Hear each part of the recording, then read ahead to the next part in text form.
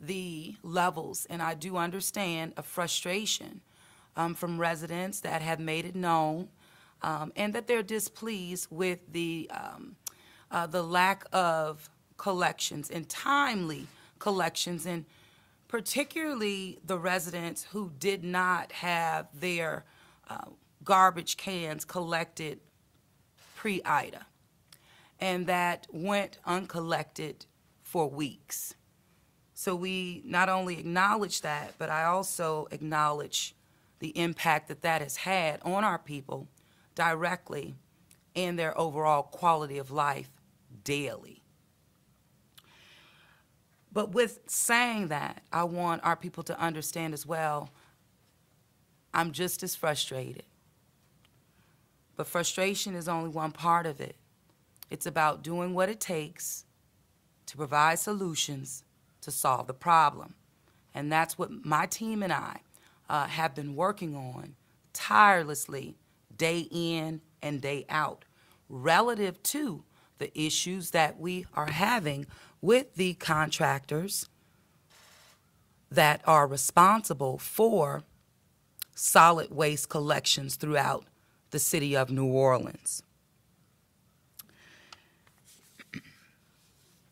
As I mentioned, we know that it was compacted due to Hurricane Ida, no doubt about that.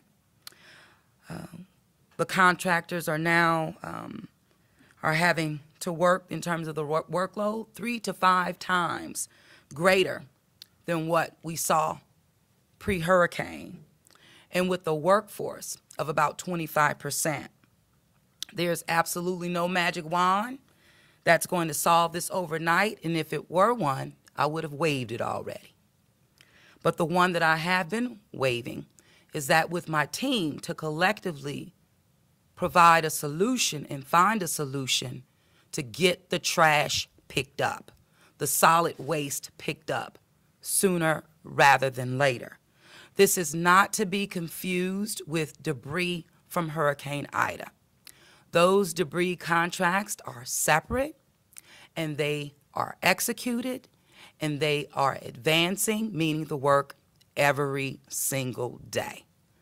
The biggest issue, again, is around solid waste. But I also understand, in people's eyes, and even, they see it, hey, trash is trash. But it's very essential at this point that we do recognize the difference. And so solid waste is what we're really focusing on today and every day. Last week, you heard me mention that the city of New Orleans, and based on the issues or challenges that I just described going on with the current contractors, on last week, you heard me announce that the city moved forward with emergency procurement in hopes to increase the capacity on the ground to get, again, solid waste picked up sooner rather than later, getting the trash out of our people's eyes and out of their neighborhoods. Now, based on that procurement, emergency procurement, which ended on Monday at 8:30 p.m., we had one responsive bidder for Zone 1, which has been contracted out, and that contractor is Ramelli. Ramelli stepped up to the plate and added 4 trucks that were on the ground this morning, and that was tied to that emergency procurement. However, there was a Zone 2 that went out with that same emergency procurement. And while we did have a response, what we have not been able to solidify is the respondents' true capacity to come to New Orleans to immediately address the solid waste collections that are on the ground. And what I mean by that is, we know that this contractor has indicated that they have 20 trucks that they can put on the ground. The issue there is not having the manpower, meaning no one to work to drive those trucks to therefore pick up trash. That goes back to the capacity issue that you've also heard me talk about. That's not just here in the city of New Orleans. It is a national, it's a national problem. But our problem is picking up trash as it relates to solid waste.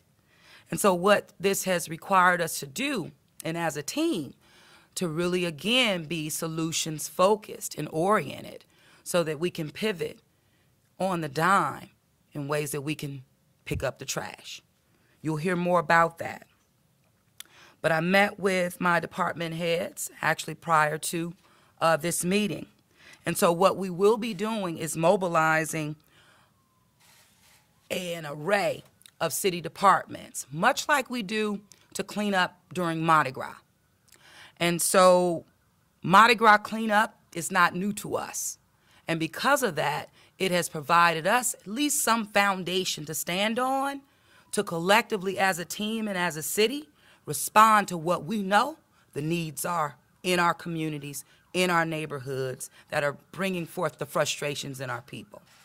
So we will be executing our own, and this is again to build the capacity so we can get this trash picked up and picked up sooner rather than later, and executing it immediately to again provide the capacity to do more. So we're going to ensure, and as we do during Mardi Gras with the multiple departments, it's also collecting and gathering our multiple assets, our equipment from various departments, whether that, it goes from mosquito and termite control board to DPW to sewage and water board. Of course, sanitation, park and parkways, you name it. I'm only mentioning a few. But it's a comprehensive program that we have to put together, and we do for Mardi Gras. We're going to do the same thing to deal with this trash situation in the city to pick up immediately. Now, I have asked the New Orleans Police Department, our chief, to make available to us, and you'll hear more about the crews activated tomorrow, which there will be about 10. Matt will touch on this. But I have asked Superintendent Ferguson to provide 10 of our police officers and vehicles, meaning units, that will follow our 10 crews that will be assigned to various areas throughout the city to begin our own trash collection on tomorrow. Again, this is how we're going to solve this problem immediately, but also be assured that I'm looking at solving this problem for the long haul. But right now, it's about getting the trash picked up in this city and out of neighborhoods and out of people's eyes. I also want to acknowledge, now, Ivy Waste, that's Sidney Torres, Ivy Waste. Now, the Metro contractor had contracted with Ivy Waste even prior to Hurricane Ida. I understand that that operation is still in play. Now, Ivy Waste has provided an additional 7 additional trucks to the Metro contractor. That, of course, is helping build the capacity of the contractor to pick up solid waste throughout the city and in their target zones. But it's still not enough. And it's not enough, which causes us as a city to be very creative and innovative, but also build on some foundational experiences that we do every single year relative to Mardi Gras. I also mentioned the support of our New Orleans Police Department and being behind these crews, because over the past week, there have been some incidents where our own folks, our own residents, have violated both physically as well as verbally the men and women on the street picking up the trash. That doesn't help anybody. And so I want to make it very clear, we cannot and will not stand for that as a city. And that is not who we are. But let me tell you who we are. And I got a little blowback blowback from this on yesterday relative to my authorization of opening up our Elysian Fields transfer station. Now, this was something actually I discussed with my team even prior to Ida to kind of work to address the illegal dumping, that we've seen, across our city, period, with no type of weather event.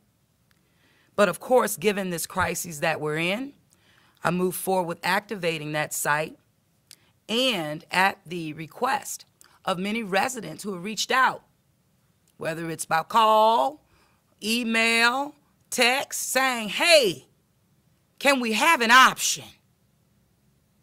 And absolutely trying to determine and identify those tools that we can activate in real time to address the problem and provide our people with the option. But that speaks to who we are, asking for what we need, if we have to do it ourselves.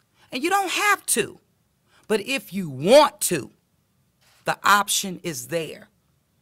And a response to that has been overwhelming, which again speaks to who we are. Neighbors helping neighbors. Even my guy, little Carlos, my little neighborhood. Even activate my little pickup, someone who wants to help the community, because people want to help the community and their neighbors. And guess what? People are. Yesterday, we saw over 200 when we activated it in terms of, vehicles coming, residents bringing trash. They just took it upon themselves to even, again, as I mentioned, like Carlos, being a community leader out there helping people. So I really want to thank those residents who continue to be that example of what it truly means, to be a New Orleanian. And this is not a mandatory at all. It's just, again, another option. Today we saw over 600 vehicles, which again speaks to people asked for an option, they were provided an option, and they're taking advantage of that. And we appreciate that. But right now we're going to remain focused on the immediate, which is collecting and picking up the trash that is in various parts of our city. And again, our residents who have experienced the lack of trash collection for weeks and weeks prior to Hurricane Ida and only exacerbated because of it.